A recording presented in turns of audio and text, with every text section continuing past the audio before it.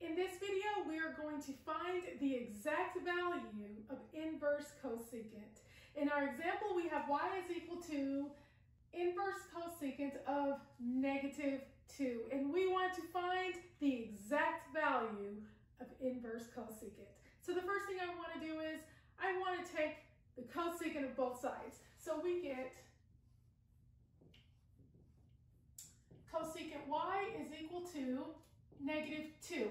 Now we know that cosecant y is the same as 1 over sine y. So if I write that out to the side, we know that CSCY is equal to 1 over sine y. So all we have to do is take the reciprocal of the right-hand side and say sine of y is equal to -1/2.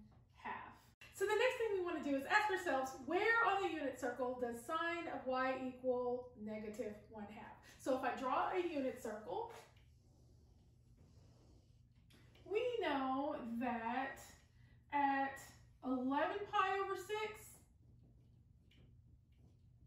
and we also know that this location is also -pi over 6, we have coordinates √3 over 2, -1/2.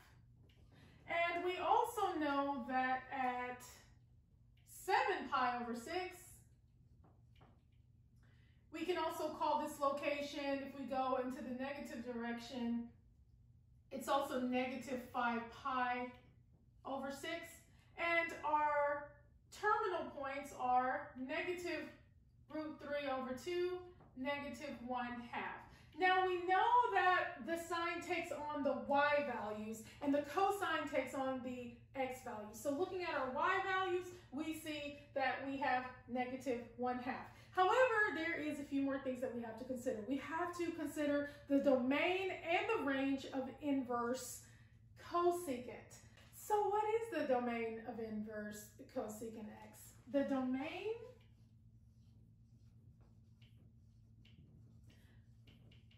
of inverse cosecant x is from -infinity to -1, union from 1 to infinity.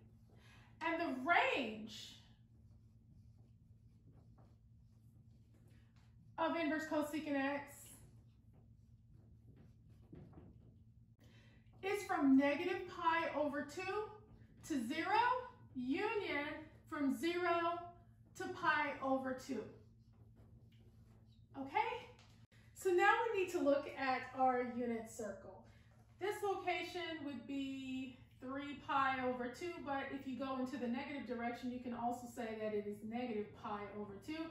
And of course, up here it's pi over 2. So right away we see that we need just this right side of the unit circle. It definitely satisfies our domain because -2 is within the domain. However, the range is what we're going to get out here for y.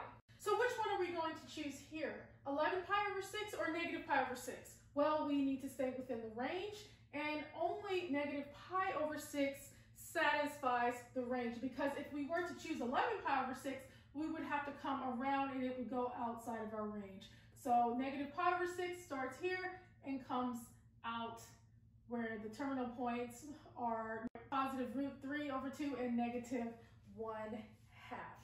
Okay, so we are going to choose -pi over 6. So this means that our y is equal to -pi over 6.